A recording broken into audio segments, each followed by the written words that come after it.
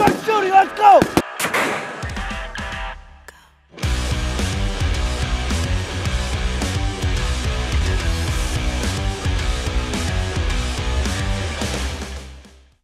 Welcome back to another episode.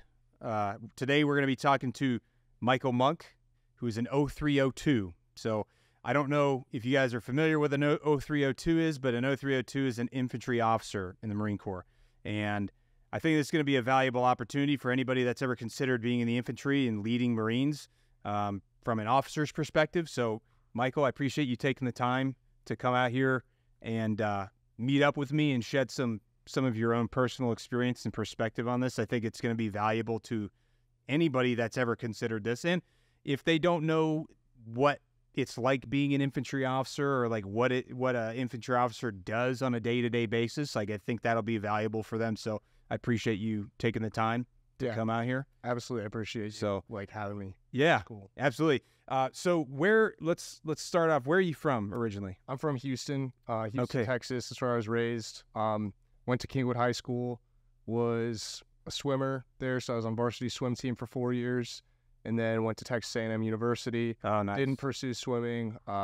Joined the Corps of Cadets at Texas A&M. Okay. Did that for 4 years, and ended up being the commanding officer of my unit in the Corps of Cadets, which is pretty cool. Nice. Graduated, went to OCS after I graduated, and then TBS, IOC. Yeah, the whole shebang. So what did you major in when you were in college? Industrial distribution. So Okay. it's kind of like a blend of business and engineering. Oh, gotcha. Mechanical engineering for the first 2 years, and then like junior, senior year, pushing more into business, sales, supply chain management kind of classes. Nice. So something that you'll be able to use when you get out, you know, because it'll be like a marketable skill to have.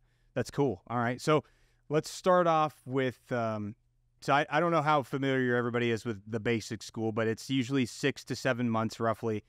Every Marine Corps officer has to go through the basic school for 6 to 7 months to basically get all of the basic infantry skills in case you ever need to become a provisional rifle platoon commander for Marines when we go to war.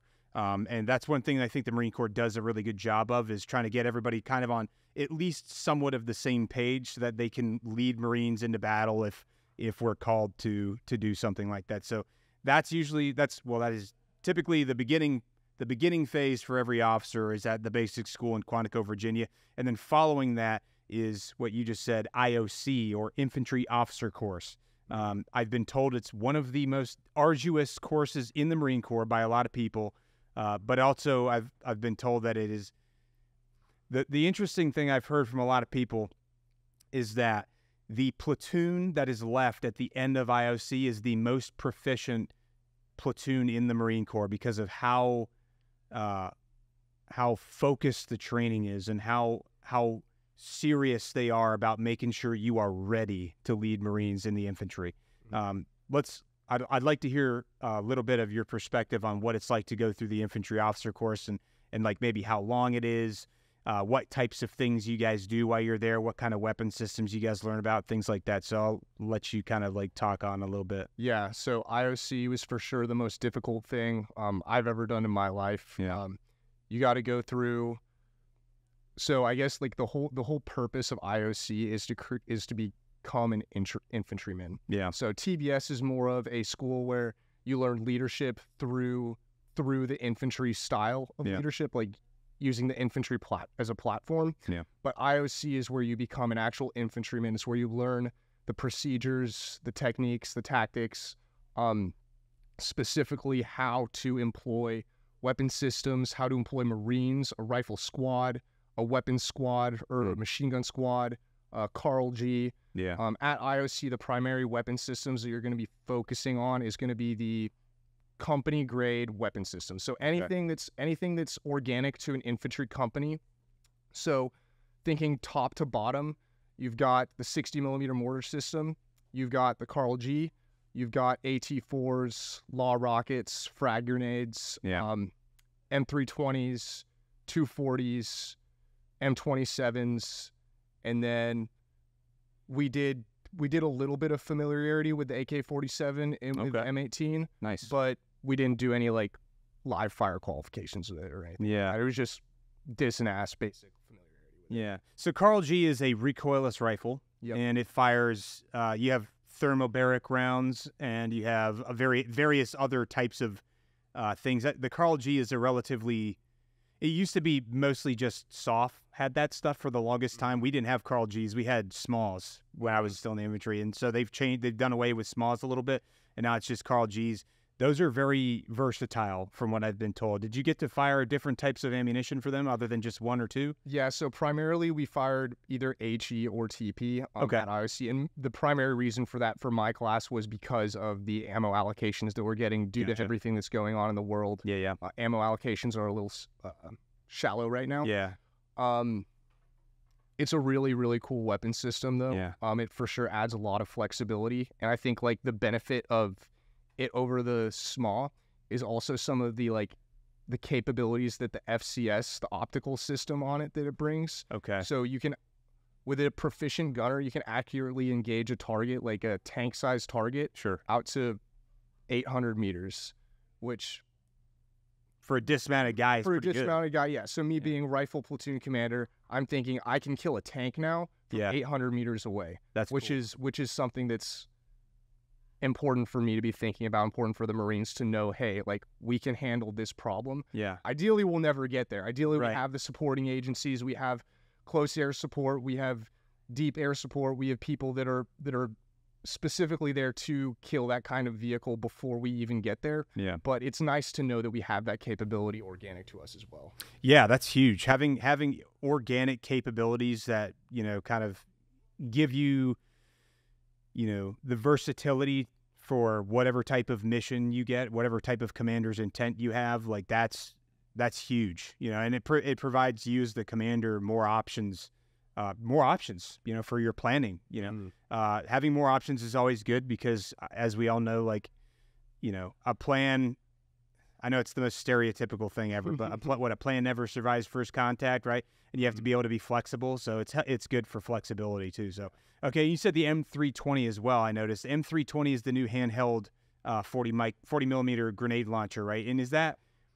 I don't know as much about that because we only had 203s when I was in the infantry. So, and that's I think that's been done away with now, correct? We don't use those anymore? Yeah, so we just have M320s now. Primary difference is that it's not attached to the rifle. There's advantages and disadvantages to it. It's not very fun to carry if you do have to carry it. However, it's more accurate, and you have more or better night capabilities with it. So the GLS optic that's on it, you can actually use it to adjust your range for the target, so you can actually engage target more accurately at night. Is that GLS is basically kind of like a holographic sight kind of thing? Yeah, exactly. And so you can zero it, and then basically once it's zeroed, wherever you're pointing it, it's like point of aim. Ideally, point of impact, as long as they're practicing the fundamentals of marksmanship kind of thing. Okay, that makes sense. Yeah, I'll say that. And I'll also say I do think, personally, and from what I've seen with the proficiency of the Marines with the 320, is the marksmanship fundamentals are a little bit more difficult with the M320 than the 203 grenade launcher. Because basic marksmanship fundamentals, but the trigger pull is much more difficult. The trigger is much heavier. And there's much more pull, I guess, before the break in the trigger. More pounds per square inch required. Exactly. Yeah. Okay. And that makes it a little bit more difficult to keep on target. Yeah. Obviously, sets and reps mitigate that. Sure. The Marines train to it all the time, but that's just what I've noticed, that it's a little bit more challenging. To practice the fundamentals of marksmanship with it. Makes sense. Okay, so you get to use a lot of different types of weapon systems, get familiarized with them, learn how to employ them when you're in IOC. What's if you had to pick one thing in IOC, what was the most difficult thing in IOC for you personally? The most difficult thing to overcome? The difficult thing to overcome, I think it was just this is probably going to sound weird, but just the basics of being an infantryman. So, and obviously, it's the amount of weight that's on your shoulders physically, the amount of weight that's on your shoulders mentally, spiritually, that you have to bear going into a field op or an extended operation for, say, 2 weeks or 10 days or whatever, where you're not getting any sleep, you're carrying a lot of weight. And then there's a lot of high intensity things that happen throughout this. There's a lot of boredom, but also you're having to self-sustain yourself. You don't have any water, you don't have any food, and it's everything that you do is getting yourself to survive, and anything that you fail to do is going to be why you suffer. Yeah.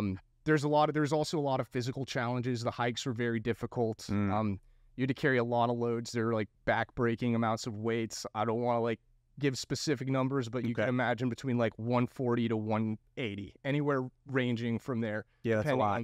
Depending on the hike, right? That's more than that's more than the heaviest pack I've ever carried. Yeah, that's heavy. It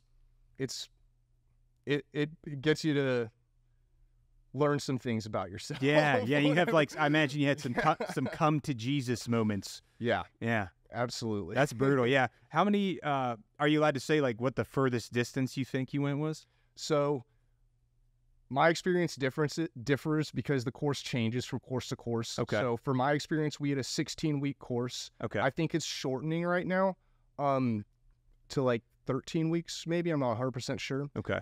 And our furthest evaluated hike that we did was 12 miles. 12 miles. 12 miles. Okay. But you're also doing like patrol-based operations and stuff like that, and you're probably walking far more than that with tons of weight and not sleeping and not eating. And, you know, what would you say, like, what was the average amount of food you would eat on a day in the field when you would go to the field? Like 1 MRE, 2 MREs, 3? That depends on the person. I was more of a I can suffer in the field kind of guy. So I would pack out probably 2 MREs per day. Okay. So, and that still ends up being 20 MREs, which is a lot of weight if you're packing out for 10 days of operations. Yeah. I know guys that brought 4 MREs per day, and it was, oh, wow. I don't know how they did that to themselves. It's a lot more weight, you know? Yeah. So I would do about 2 MREs, and then I would try to pack like a little, moto snack here or there to help boost morale when it's pouring rain on you and it's 45 degrees out. Yeah, you got to have some morale snacks in there, like some, I don't know, Skittles or whatever it is that you like, hey, this gives me a little bit of happiness in this sad moment I'm in right now. Yeah, no, I get that for sure. So you was most of the training was in Quantico, right? Yeah, correct. Was there any other locations that you guys had to do evaluations at or anything? So we went to 29 Palms for PalmFex, which is not our culminating exercise, but where everything kind of comes together, where the weeks of building upon the fundamentals of what the procedures are for employing a Carl G, for employing a mortar system, for employing a machine gun system, all come together, and you do multiple platoon attacks and platoon clears and stuff like this, where you're actually applying all of the basic elements of the infantry into one coordinated effort as a team, which is pretty cool. And then the other place was West Virginia, which was our culminating exercise. And that was unique because it's up in the mountains of West Virginia. So unique challenge with the mountains, like physically. But then also we got to use some pretty cool technological systems. Like Saab Technologies gave us this laser system. It's similar to the ITES gear that most people are familiar with. Gotcha. But it was really cool because it actually painted like effects for you. So if it had a little speaker on your shoulder, so it would tell you if you've been shot, where you got shot, how to respond to it. Like, hey, you need to get in the prone, or it'll like start beeping at you, whatever. That's cool. And then it'll also paint mortar impacts. So if you take indirect fire, it'll say you're receiving mortar impacts 50 meters to your rear or 50 meters to the south or whatever. That's cool. So it's actually a really cool piece of gear, and provided some high fidelity training, and especially the after action, where you got to see literally like each individual person, whether they were in the prone, in the kneeling, in the standing, where they were moving to and from, who they were engaging. It's pretty cool. That's, for those of you that don't know what ITES gear, ITES is like the older laser, kind of like laser tag system that we used to have, right? This is called what? I don't know what the actual name of the system is, but I know it was done by Saab Technologies. By Saab, yeah. So it's kind of the same. Ultimately, it's like high-tech laser tag, but what you're saying is it is able to paint you a picture of like, hey, this is the type of injury you just took. This is what's going on right now. And that way it can provide you with information that you can then use to react to, whether it's like, hey, this person was shot left leg or something. It'll tell you that. Would it even tell you like what appendage was injured and stuff? Okay, so that all goes into conducting your tactical combat casualty care and things of that nature. And then you guys get reps at that, and you get reps at doing a 9-line CASEVAC plan or CASEVAC report and all that stuff, calling it over the radio, coordinating with that, setting security, making sure that everybody is doing their job. And that just gives you an even better rep at just essentially just practicing how to war. Yeah. Really, it's what it is, you know? Yeah. That's cool. Yeah. And I'll say, like, probably looking back, I think the coolest part about IOC was how well the instructors are able to, like, paint the picture in graded events. I think at TBS, where typically you'd have maybe one instructor with a platoon or with a squad, so they can't really paint effects. And when I say paint effects, I mean, if you're a squad and you get engaged with another squad and it's a force-on-force exercise, and you're using blanks, you both just sit there and you shoot at each other and no one knows what to do because no one actually experiences the effects of what's going on. Like, I don't know if I'm being suppressed if they're shooting blanks at me, and they don't know if they're being suppressed. I don't know who's dead or whatever. So at IOC, what the instructors did a very good job on at providing a evaluator or an instructor at the point where it needed to be to provide those paints and to provide that feedback to the students as they were in a little, like, media engagement or an offensive or defensive attack or defense. Yeah, that's cool. That and that honestly, like, that's valuable stuff because, like, it's tough to portray, you know, certain given events happening live while there's, like, a bunch of chaos and there's, like, things happening and everybody's reacting in their own independent, unique way based on they were trained. And it is tough. It's tough to create realistic training where, you know, you're able to say, this is what's happening right now, react to it, make a decision on this particular scenario that I'm explaining to you or I'm telling you is happening. And that's valuable because, I mean, outside of that, the only other experience you can have is the real thing happening. And, like, obviously you want to be as prepared as possible before that happens. So that's good that they're taking that pretty serious out there, especially at that course. So let's see, you how long was yours? You said it was 16 weeks. 16 weeks. Okay. So you go through the 16 weeks. You feel like you're prepared to be a rifle platoon commander once you get out of there? I feel like you were incredibly prepared for offensive, defensive, block and tackle, like, rifle platoon. Like, in terms of the tactical employment of a rifle platoon, you were very well prepared. I will say, like, coming to the fleet as a new lieutenant is where, you know, a little bit of the, hey, this is how things actually work out here. Like, learning the little jots and tittles of, like, how the Marine Corps works and who needs to go to what course, how you keep track of people and where they're at, how you help Marines get further in their careers, how you hold Marines accountable for doing things that are either illegal or immoral or whatever.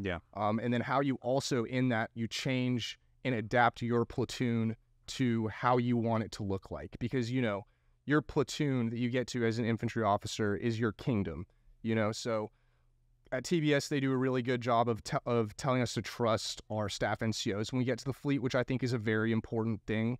To trust your staff NCO, especially when it comes to learning the little admin in and outs of the Marine Corps. But something that could probably be hit on a little bit more is that your platoon is yours. And, like, whenever you get there, it's your responsibility, and all the things that you see that are wrong, it's on you to fix them because no one else is going to fix them for you. So. And that's when you can lean on your staff NCO to help you do those things. You know, you can, like, communicate, be like, hey, these are some things that I've been seeing, like, I would like this to get worked on or fixed, or, like, because, like, there's certain lanes that you have and that they have. You're essentially, like, the team manager, like, you manage, that is your team, right? And it's like, that guy might be one of the coaches for your team, but it's still your team, and, like, but you're going to lean on the coach to help you out because he's been with that team for a little bit, or he's had a lot of time with other various teams, you know? And definitely, especially with the admin stuff, because they probably don't have a lot of time in IOC to teach all this other admin stuff outside of, like, warfighting, you know, because you only have 16 weeks to work with each other and, like, learn all that, learn this vast amount of knowledge, you know, where a lot of it's going to be learned on, you know, experientially, you know, because you have to get out there and, like, the way that a platoon of lieutenants in IOC would react and do things it's going to be different than a platoon where you've got some sergeants, some corporals, some lance corporals, some privates. you know? And like, I'm sure that was probably a challenge, kind of being able to take that step back and realize, okay, we've got work to do. That's fine. But we can work through this, and we can like learn, you know, how to work better with each other, by getting those reps in and getting the practice and learning and growing with each other, you know, because everybody else is going to be learning and growing just as you are, just as your staff and CO is even. Yeah. And, you know, and at the end of the day, like, as long as you're moving forward and you're not moving behind, like, as long as you got that forward progression, that's a good thing, you know? Yeah. What do you think the most challenging part about being a platoon commander is so far, if you had to pick one thing specifically? Probably being taken away from the Marines so much. I think like being a rifle platoon commander is probably, in the officer community, at least, like from what I remember from TBS, like TBS is where you're taught how to be a Marine officer, and it's in the format of a rifle platoon. Yeah. So it's what everyone's familiar with, and it's what everyone wants to get to. But then you get to the fleet, and you kind of see how there are just things that need to get done. I heard this saying is kind of funny, but I think it was pretty wise. It was, we can't train unless the parking lot is police called.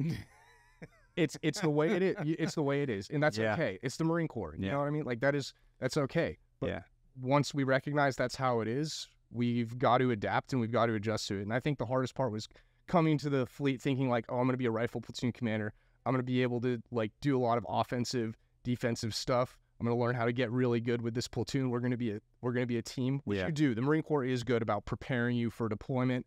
I feel like we're about to deploy, and I feel like I've had enough time to be with my guys that I feel prepared, and I feel confident in my guys as well. But just thought that there would be more, you know. And I think that's everywhere you go in the Marine Corps, though. Yeah, it's just. Yeah, so you recognize the reality of the day-to-day things and the importance of getting people to schools, and that takes away people from you, and you got to provide taxes here. Some of the administrative stuff that you don't have any say in, and it's just like, hey, we need 2 people for this working party, and they need to come from your platoon, and that's what your company commander told you or something. Like, well, it's like, well, okay, this is what we have to do. This is the way it is, you know. Or we need people for duty, you know, and it's, you know, you have 2 sergeants and all the other sergeants are at school. Well, guess what? Your sergeants need to stay on duty this week, and then you're losing your sergeants to go stay on duty while you needed them for training or something like that. And then you just have to find, you got to find ways to navigate it and find ways where you say, okay, can I accomplish both this task that's coming down from higher and also accomplish this training that I'm trying to, you know, get done for my platoon to make us better and more proficient, you know, and just learning to navigate. And I think part of that is just like adapting to your environment and like being able to make quick decisions and being able to just like be like, okay, let's find a way to make this work, you know, because I think that's beneficial to just life in general, you know, finding a way to work, to find a way to make it work. And probably if you're going out on missions or you're doing real life stuff or you're on a deployment and you've got stuff you have to do and things that have to get done, like finding a way to accomplish the goal, finding a way to accomplish the mission, finding a way to meet the commander's intent, you know, regardless of all this extraneous stuff that's going on, you know. So it's just like, I think it's valuable experience regardless. It is tough, and I do understand your frustration in that piece because we all see it. I think everybody sees it, no matter what your MOS is or what your billet is, or you know, I'm sure that your captain probably feels that kind of pressure sometimes too, coming from above, because there's things that have to happen that he has to make sure are facilitated, you know. And I'm sure that even the battalion commander runs into that stuff. It's like, hey, you've got to give up this many people from your battalion for the fleet assistance program, and that's it. That's the way it is. And he's like, Roger, I got it. We'll take care of it. You know what I mean? And it gets done.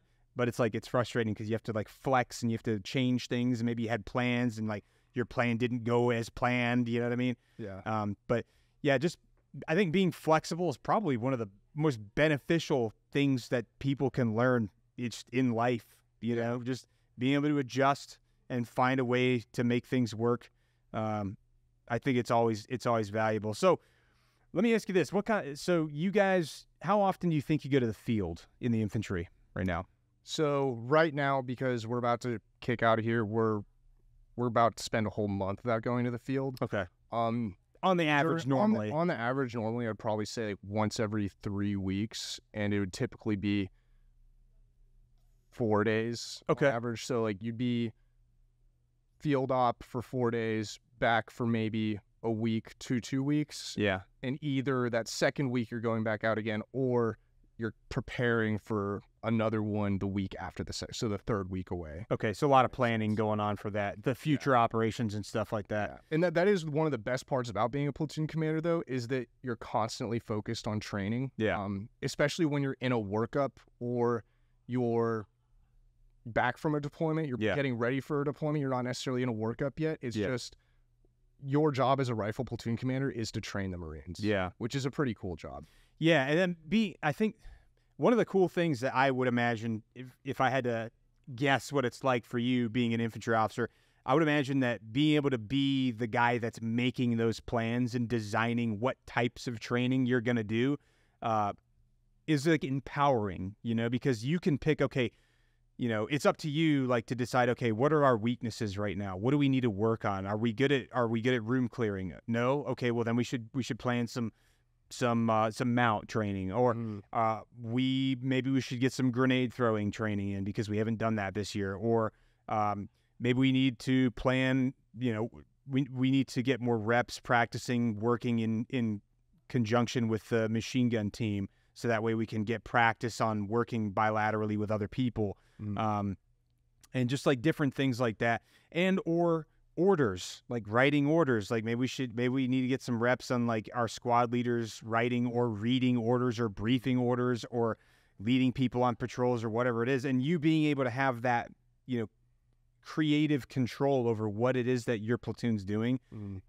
That's got to be empowering for sure. I know that you probably enjoy that. I know a lot of my other friends that are doing the same gig, they love that about being the platoon commander. They have a lot of creative control over things. Yeah. What kind of training do you guys do typically when you're in the rear, like in garrison, for example, and you're not in the field? Like what kind of training can you guys do? Typically in garrison, because the space is the most limited, we try to stick to fundamentals. So like brilliance in the basic stuff. Sure. Basic patrolling, basic room clearing, basic offensive, action left, action right, whatever. Doing classes on maybe current events, things like that. Doing classes on convoy patrols, getting prepared to do maybe the convoy simulator is something we are doing in the next couple weeks, which will be cool. Those are good. Have you guys done the convoy simulator yet? I have not. Oh, it's a good one. Yeah, convoy sim. We used to do it a lot because I was in CAT, so like we always do the convoy sim because that's like what we do. But that's like I think that's super valuable for the line companies specifically, because they don't get to have that mounted time like everybody else does. But a lot of times people are gonna be mounted if you're like in an austere, you're not walking 30 miles. No. There's no way that you could do that and be combat effective. So like, I think that's valuable. That's cool. So combat simulator or convoy simulator, you guys go outside, just like do some like off the cuff patrolling, like random patrolling exercises in the yard and stuff. Yeah. So something that we try to do is that maybe to try to provide a little bit more fidelity, like we'll paint things here and there. We'll like set a squad in the defense, put a squad in the offense. So they're like kind of thinking against each other a little bit. Yeah. I will say, because it's day-to-day training, you do not have the amount of time to prepare for it as like a school would. Sure. So the fidelity of the training isn't as high as IOC or as the advanced schools or as even SOI in general. Sure. But you still get to practice the sets and reps, which is important. And I think one of the coolest things about the infantry is everyone agrees on that. Okay. Everyone, even the most junior Marines, everyone understands that rehearsals and the sets and reps are the most important thing, and is willing to do that. Some are a little less willing to get sets and reps than others. Sure. But everyone knows how important it is, so you don't have to argue about why. Yeah. Yeah, well, I think there's just a general level of understanding that people get. It's like, look, you know, if you want to become better at being, you know, if you want to get better at playing video games, well, guess how you're going to get better at playing video games? By playing video games. You know, if you want to get better at building rockets, you're going to have to build some rockets first, you know? Same thing for patrolling, or same thing for CASEVAC drills. Like if you want to get better at doing CASEVAC drills, you have to do CASEVAC drills.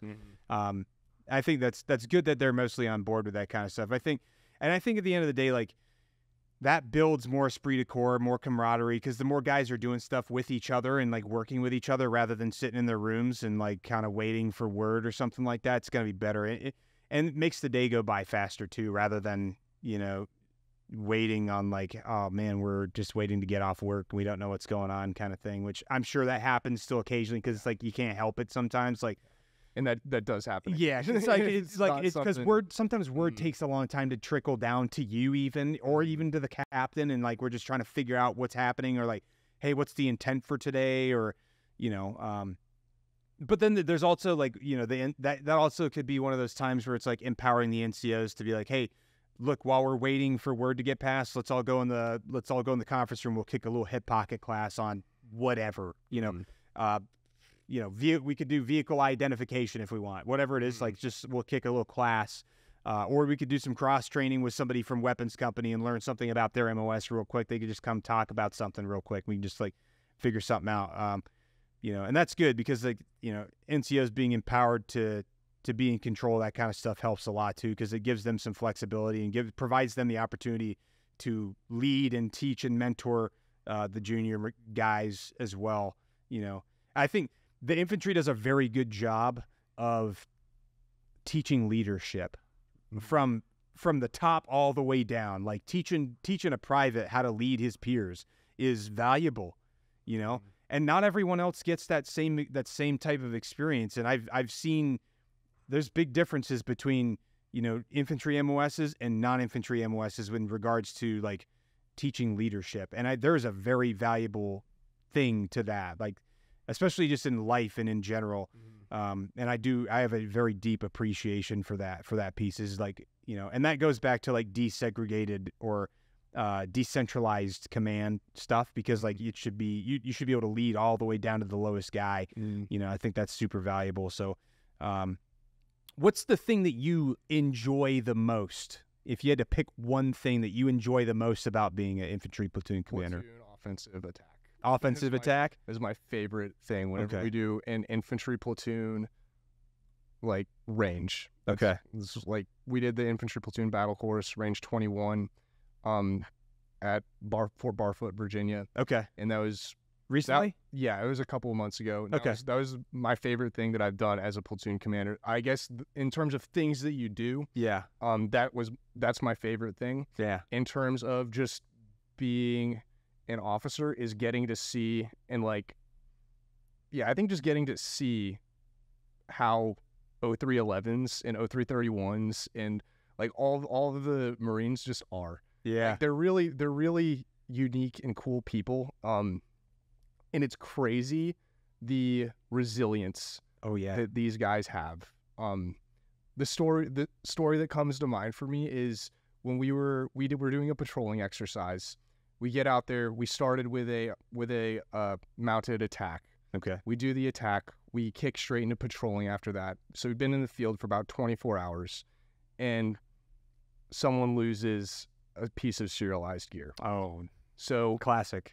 The next 18 hours, and it happened right at the beginning of nightfall. Right? Yeah. Oh, worst time. Start immediately police calling. Yeah. From nightcall. Online, white lights. Yep. For probably like 12 hours of this training exercise, and no one's had food or water yet or sleep because we started. And these guys are just sitting there like smiling, like cracking jokes, like having a good time. And it's like anyone else would sit in this situation and just be like frustrated. Like I was sitting there frustrated because I'm like, we're missing out on training right now. We're only in the field for like, you're only in the field for a little bit of time. Yeah. You need field time is valuable. Yeah. But like seeing their attitude changed my attitude, because I was sitting there being grumpy about how we're not training. But it's just cool that Marines can do stuff like that and just be happy. I love it.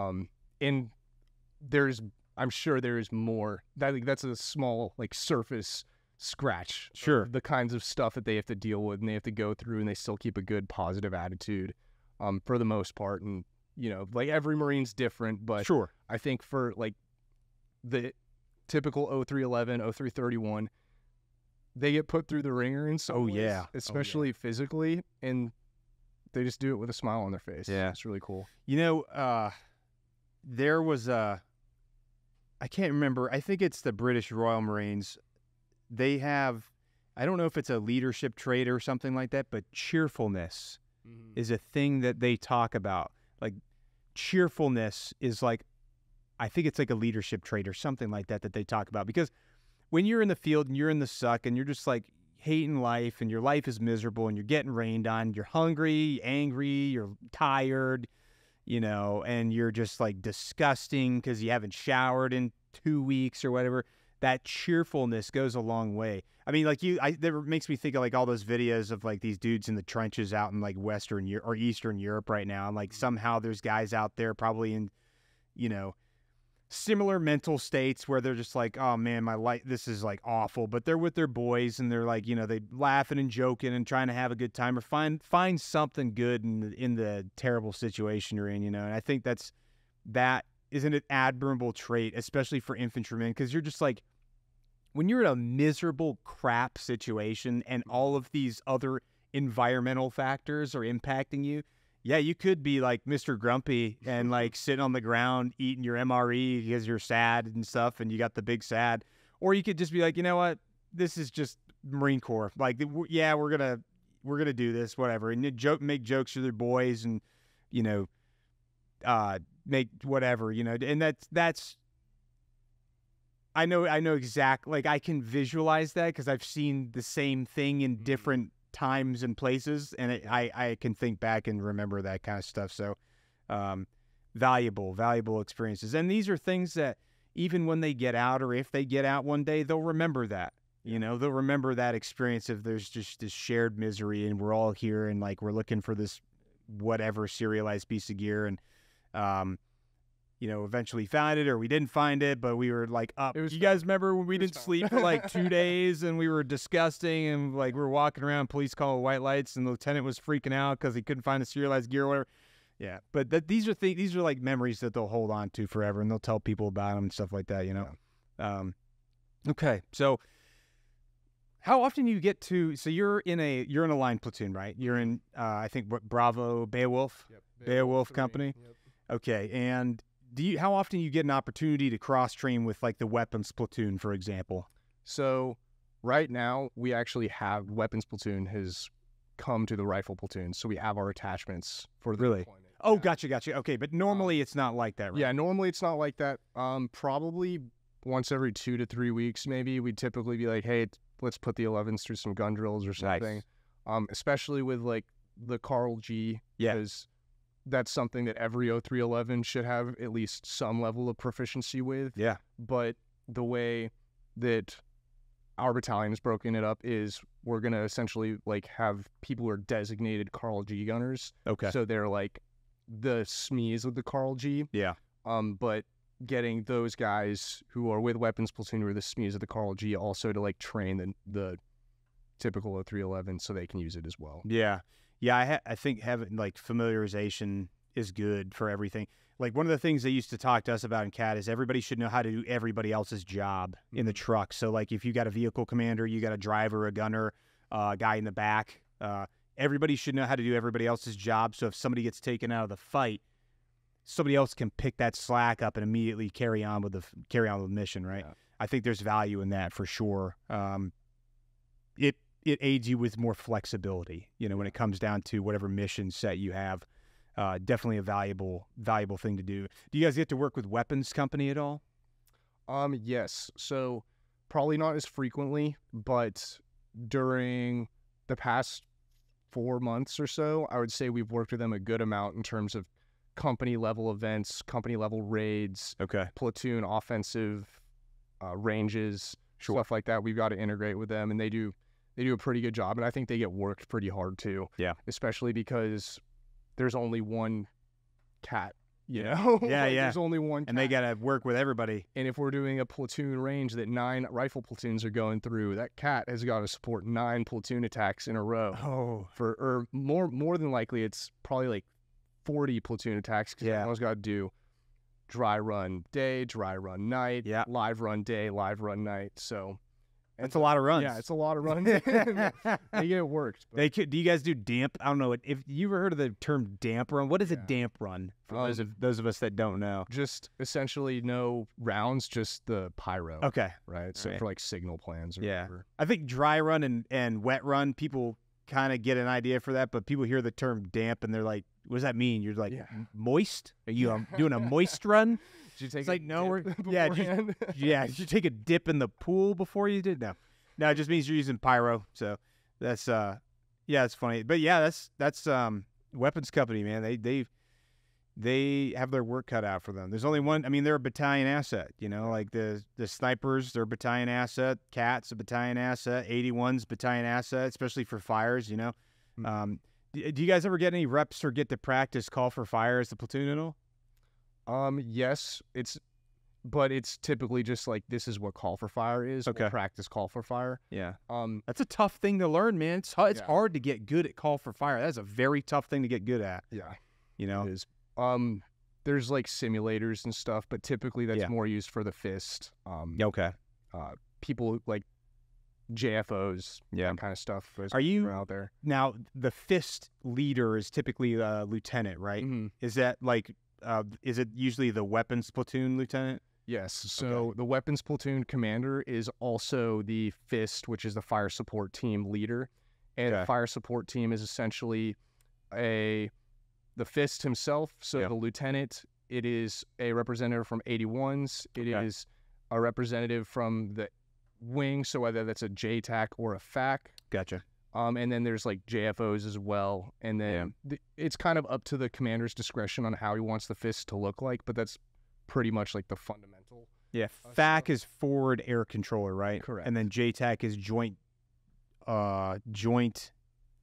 tactical air controller. I believe so. Is that right? Yeah, and they're usually like a captain or something like that, typically, right? So a FAC would be a captain, and then the JTAC, our JTAC was a corporal. Corporal? Mm-hmm.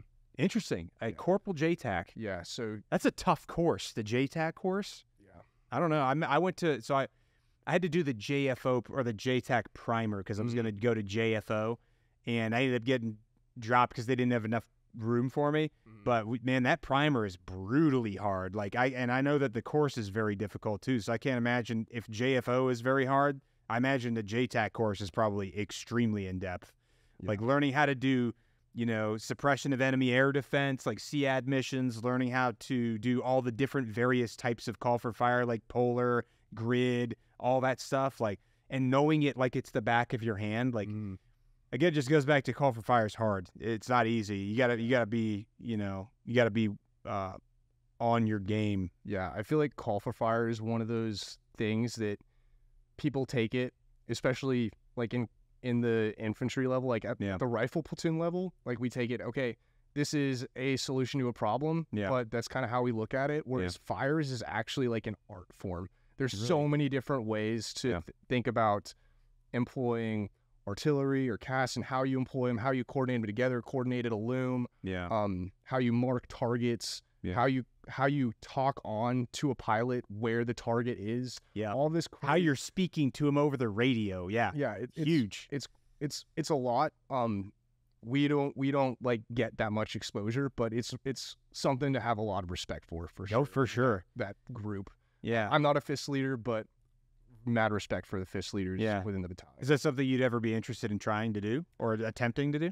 I kind of like being a rifle platoon commander. Okay, so. I feel you. No, I get it, man. Like, you've gained a passion for it. You like being with the guys out there, like running and gunning. I get it.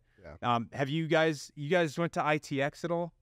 No, we did not go to ITX. You didn't go to ITX? Have you been? You went to 29 Palms before for Palm Fex, right? Mm-hmm. So range 400. Do you think you're going to have an opportunity to ever do range 400 with your unit? Is that something you think you guys are going to have an opportunity to do at some point down the road? Me as a rifle platoon commander, probably not. Probably not. But maybe as a captain? Maybe. Yeah. I think more. If it was going to happen, I'd probably be a company XO. Okay. Weapons company or something. Yeah. Man, I tell you, like that's something I want. I've only done one range 400 because I've only ever had the opportunity to do it once as CAT, and we supported one of the line companies to do the company attack there.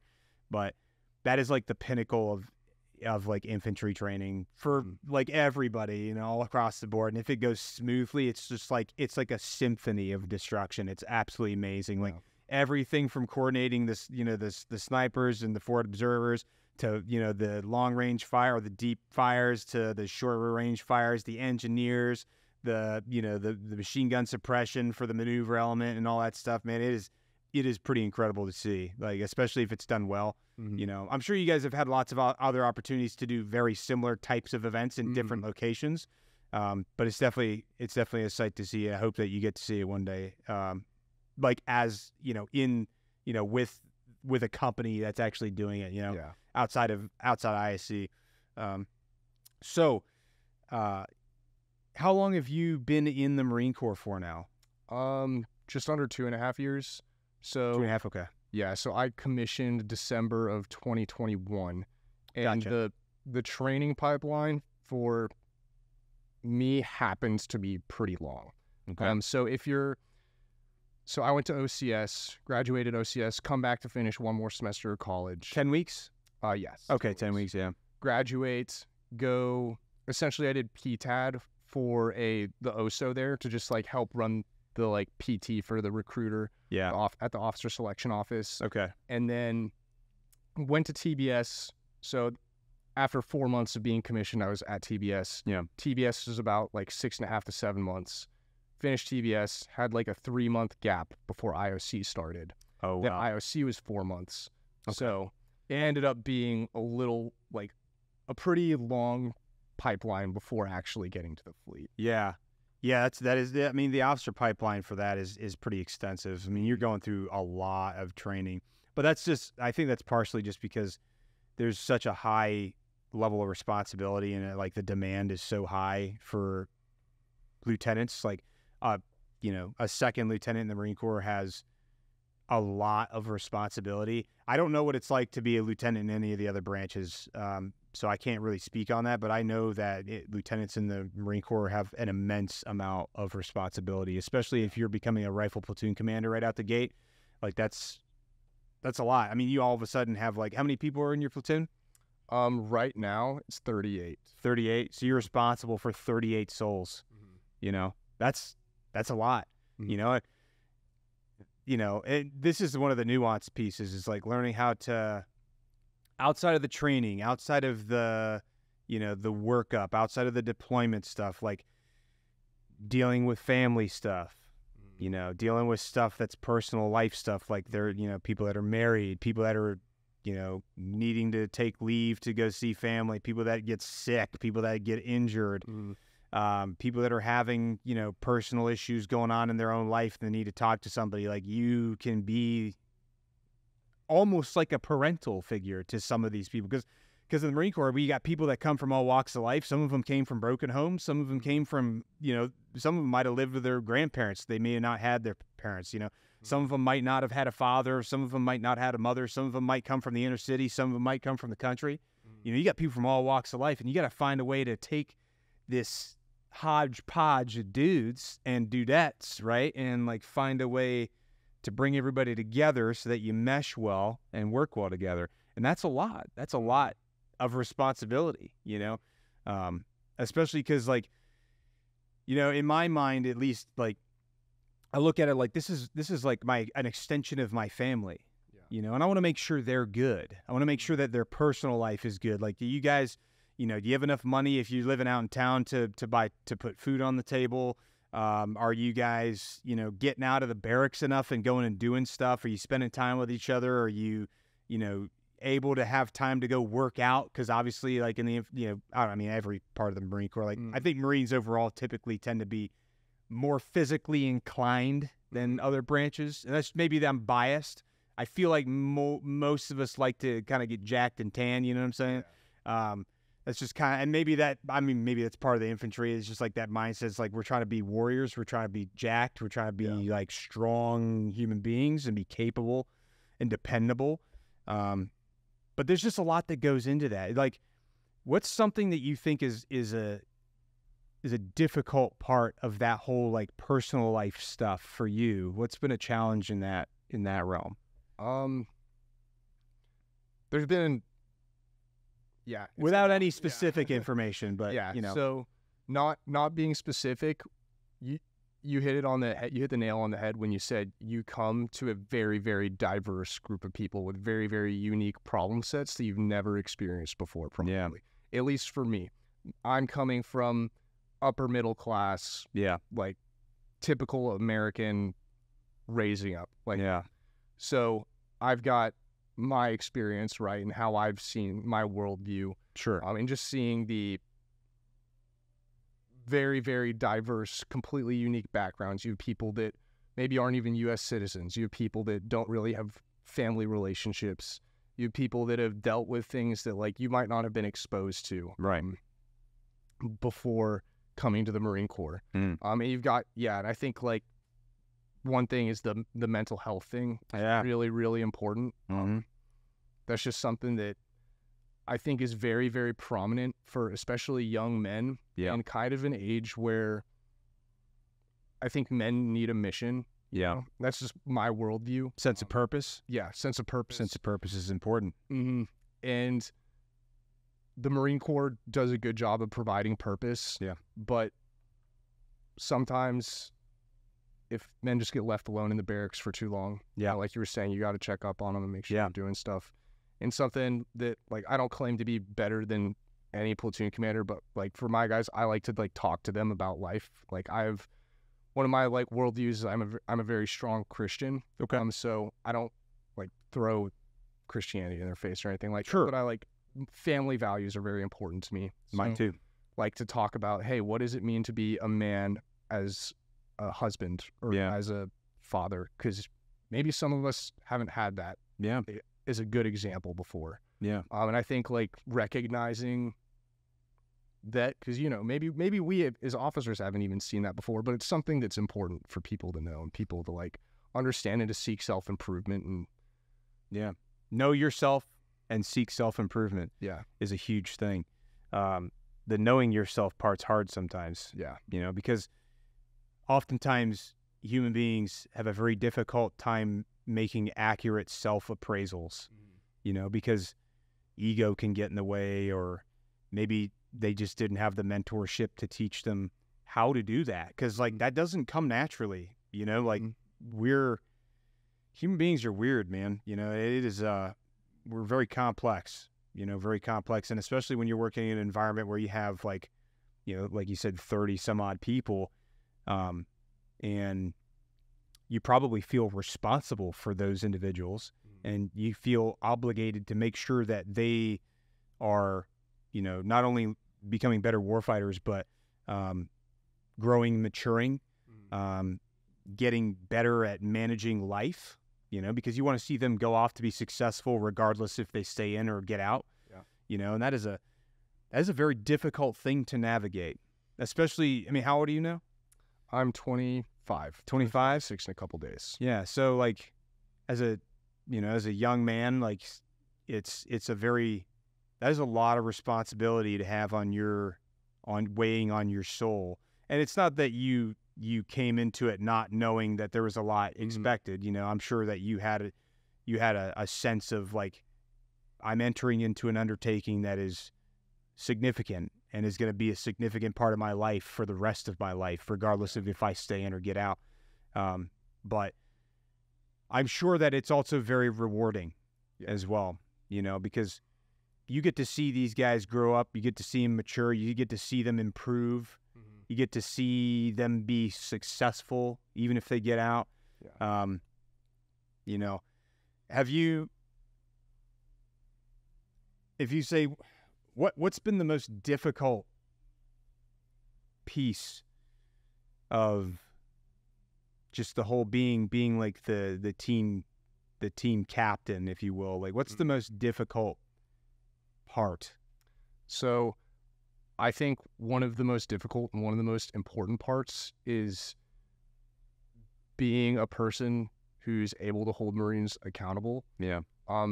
Obviously, like when you're a brand new lieutenant, that's not what you should be focused on. You should be focused on learning and getting kind of a rhythm and working with your staff NCO for things. Yeah. But it's hard to love people, like see these guys that you love a lot, but then if they do something that you know is wrong, and it's not just, let's say not wrong in the way that like, oh, they're like doing something illegal. Yeah. Let's say they're not doing a rehearsal and instead they're eating chow when you know they haven't rehearsed stuff and they're not ready to execute the range that they're about to do.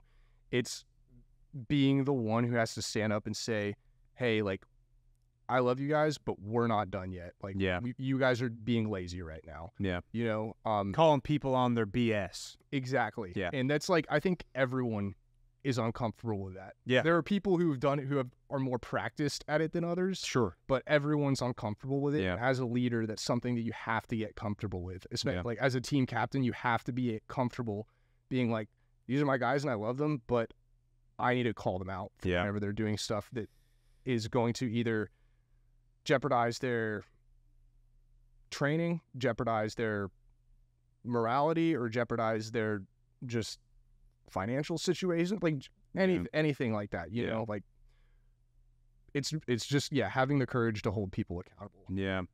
I think communication is probably such an important part of all that too. Like having that open line of communication with everybody and being able to be brutally honest with people, even if it's uncomfortable. That's one of the hardest parts about being a leader, I think, is being capable of that, of eloquently communicating things without seeming like you're berating people, but also making sure that it's like a stern understanding, almost like, your father would, when it's like, you didn't wash the dishes when I told you to this morning, did you? Yeah. And it's like, no, Dad, I didn't wash the dishes this morning when you told me to. And obviously that's different. That's like as a reference, but yeah, I get it. It's tough because you love these guys. You want to see them win. You want to see them be successful. You want to see them crush it out there. But you also got to make sure that the standards are upheld in everything, whether that be like, legally or training wise or otherwise. But it's a tough thing to navigate. Leadership is hard. Like real good leadership is hard. I think Jocko probably talked about that on his podcast, and I just thought about that. Like I think I've heard one of his podcasts saying that good leadership is real hard.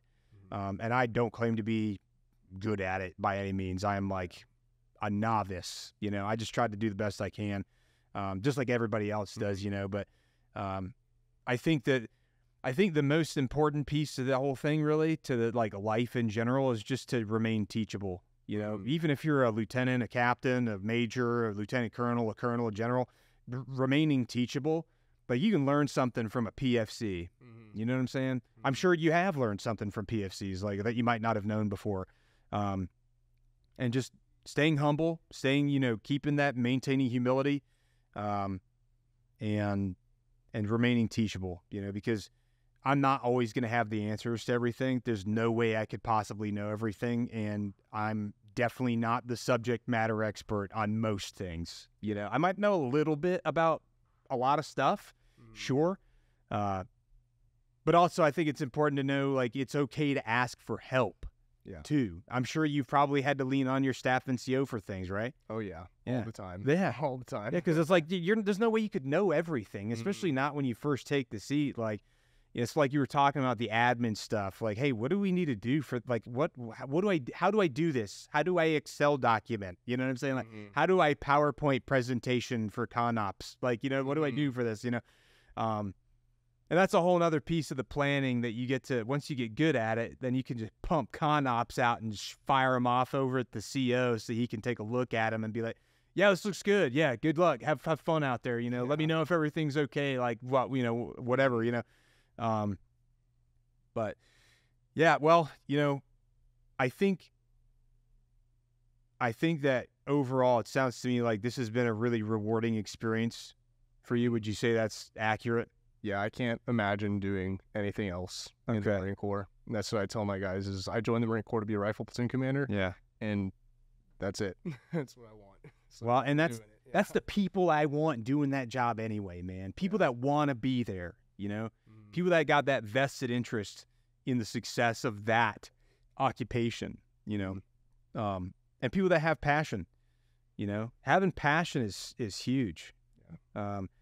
If you don't have passion for being a pianist, you're probably not gonna be the greatest pianist. You know what I mean? So I guess the same thing could probably be said about any profession, whether it be a profession of arms or being a saxophone player or being an actor or whatever it is. You know, but you know, I appreciate you taking the time to come here and talk with me about this gig and this thing that you've embarked upon. Being an 0302, an infantry officer, that's a huge deal, man. And that is there's a burden of responsibility involved with that. But there's a burden of responsibility for that.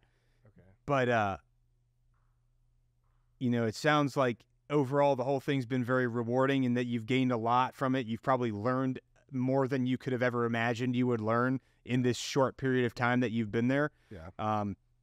And for anybody else out there that's interested in leading Marines and leading infantrymen and, you know, interested in this profession of arms in any way, I hope that they see this and maybe get something of benefit from hearing your perspective and your stories. Yeah. And I think some people will. I do. I think that somebody out there will see this and they'd be like, that sounds like a really cool job.